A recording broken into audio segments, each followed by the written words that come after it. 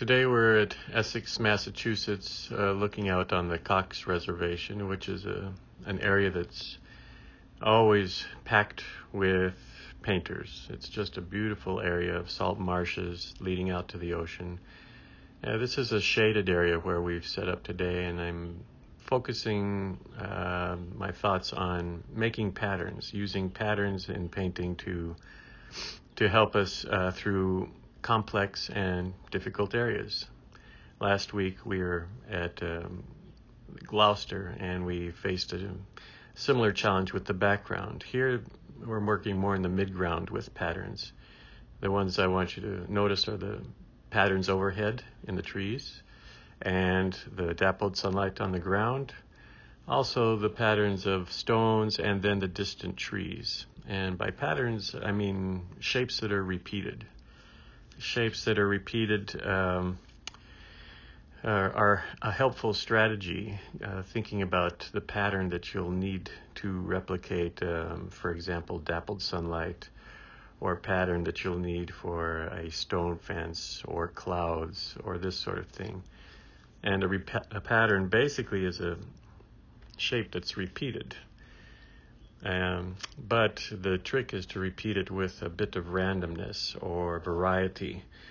And unfortunately, that's a little counter to our standard working method. Human beings are really good at repeating without variety, making marks or designs where we're repeating equal heights, equal distances, equal widths. We do that very easily, exactly without thinking. But repeating with variety is a little trickier. So I've started this painting with a graded wash, moving from a cobalt blue to a yellow ochre on the horizon, and then as I'm coming down to the lower section of the painting, I'm adding a bit of sap green and a little more yellow ochre. The idea here is to get a really soft beginning to the painting, a soft transition in the sky. And I did try to shape that sky a little bit, putting a little more blue on the left-hand side, a little more yellow on the right-hand side. As it dries, I think that'll come out a little more. The idea is to get a feeling of light coming from right to left. Now, the wash is still wet. I'm adding a darker mix using more blue and some of that same sap green to create the pattern of trees in the background. Just blobs, but I'm thinking about spacing, height, trying to get a feeling of variety in these trees. Even though they're probably the same trees, I'm trying to get them to look a little different. As I bring these trees forward, they're very much describing the lay of the land, the plains, and they're getting darker as they come forward. So this is basically going to help to create depth in the painting. As this dries, those distant trees will fade a little more. Having soft edges helps that a lot. As you see at the base of the trees, the paint has started drying. I'm getting a nice sharp edge. And this helps to make that section come forward and at the same time push the distance even further away. So edges are playing a role in this, of course, but also making the size a little bigger as it comes forward and darker as it comes forward. The pattern of distant trees there.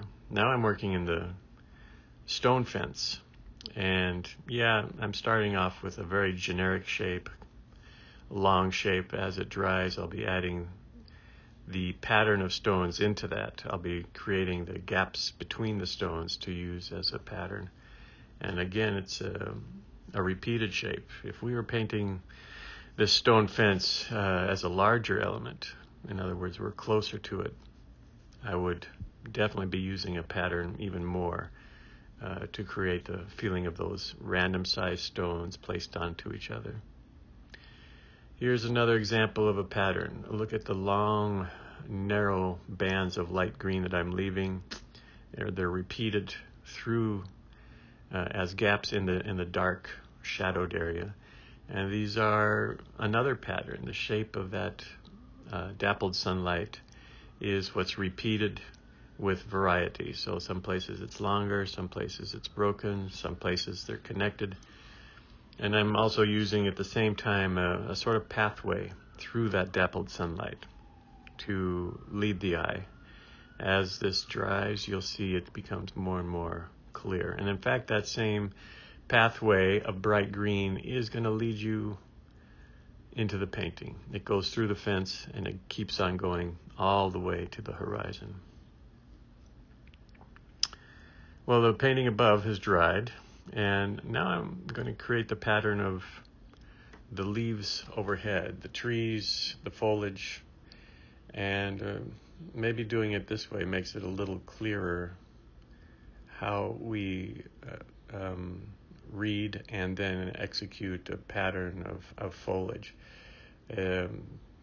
Very much a bulky shape in the beginning, and as this shape is refined, I'm adding smaller leaves to the periphery of the shape. This is where we can read the smaller branches and actually read the size of the leaves that are going into making this bigger shape. You notice I'm using the side of the brush a lot. This is to help me express the broader shape quickly and actually more accurately. And then as I move to the edge of that shape, I'm using the tip of the brush and getting some small details, some of the individual leaves. And this is working in this fashion. It might seem a bit odd building the foliage first and the trunks later. I think probably you can do it either way. This way allows me to kind of illustrate a way of thinking about the foliage. If you notice, it's being joined with some attention to the holes that we see in the foliage so that we can see through and beyond into the sky. But very much there's a sort of connection to all this foliage. And as an illustrative exercise, I think it works to show it in this way. You could also build this painting by starting with the trunk and adding the foliage into that, but maybe it makes it a little clearer to see it this way. I'm starting with a very bright sienna into the trunk, and I'm trying to evoke some dry brush as I create the trunk so that we can feel the light coming from the right-hand side and striking parts of the tree. Other parts will be in shadow, but striking parts of the tree and giving us a sort of glare or sheen. And again, kind of reinforce that direction of light that we started in the sky. This will not be the final color of the tree. This is used to kind of, again, create a feeling of light striking the tree. This will be followed with a deeper gray or blue when I place the shadows onto different parts. But at this stage, it's interesting to note how the limbs are not connected completely. Our habit would be to paint this tree branch to branch, connecting the branches the whole way, but I'd like you to see how I'm doing it and then measure that with the final result. What I find is by leaving some areas disconnected or some dry brush, a very light connection, I get more feeling of atmosphere and light on the tree. That's my reason for doing it.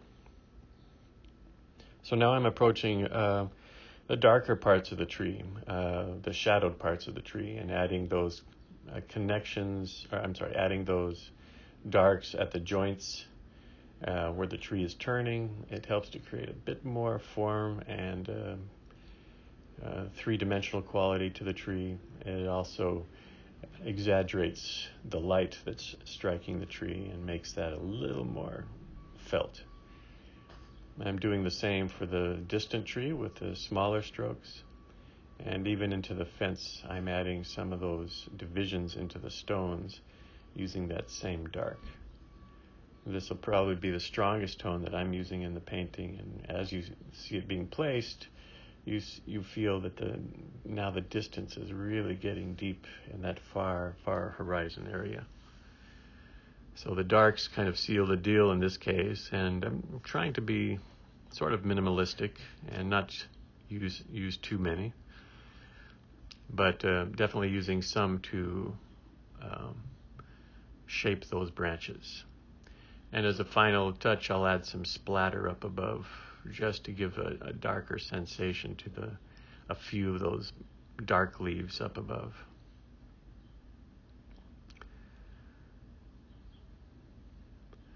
One of the reasons I focused on this motif is I felt the trees really to be alive.